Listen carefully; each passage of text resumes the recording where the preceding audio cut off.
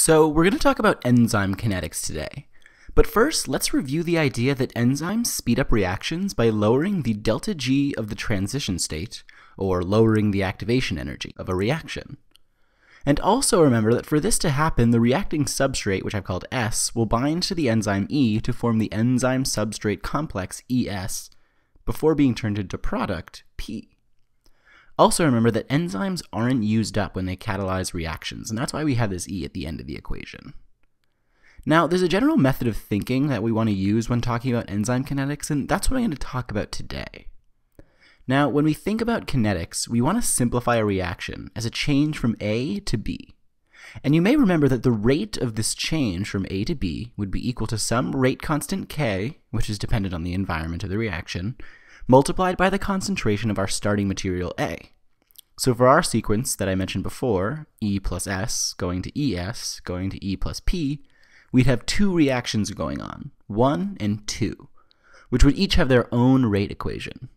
Rate 1 would be equal to rate constant K1 times the two starting material concentrations, which are E and S, while rate 2 would be equal to K2 times the concentration of one starting material, ES. Notice that the reaction 1 has two reactants, E and S, while reaction 2 only has one, which is the ES complex. So what do we mean when we say rate? Well, the rate of a reaction is the speed that the reaction goes at, and we can also call it V, which is a symbol for speed. And for our entire reaction of transitioning S to P, our product, the speed would be equal to the rate of change of our concentration of product with respect to time. Or for those of you who aren't really big fans of calculus, the change in P, delta P, over a change in time, delta T. So to increase the rate that we get new product, we could do this by either increasing the substrate concentration or by increasing the enzyme concentration, since we're going to assume that the K value is constant and can't be changed.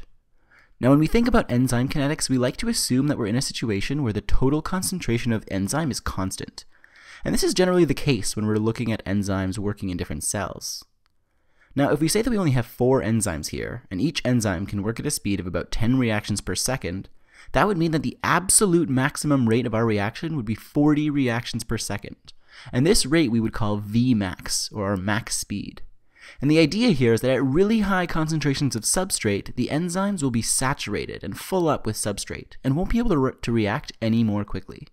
And even if we were to really increase the concentrations of substrate a lot, there will still be a Vmax. There's only so much that we can increase the rate of a reaction by increasing the substrate concentration. If we were to look at a graph and plotted the reaction rate V versus our concentration of substrate, we would see that as our substrate concentration got really high, the rate would level off as it approached our Vmax value. So when we think about enzymes and their kinetics this way, we've made a couple of assumptions about how our enzymes and substrates are behaving, and I want to talk about these for a moment. The first assumption we've made is that our solutions are behaving ideally, and that we can actually classify our enzymes reaction into 2 distinct steps. The first being the binding of substrate to enzymes, and the second being the transitions from substrate to product with the enzyme's help.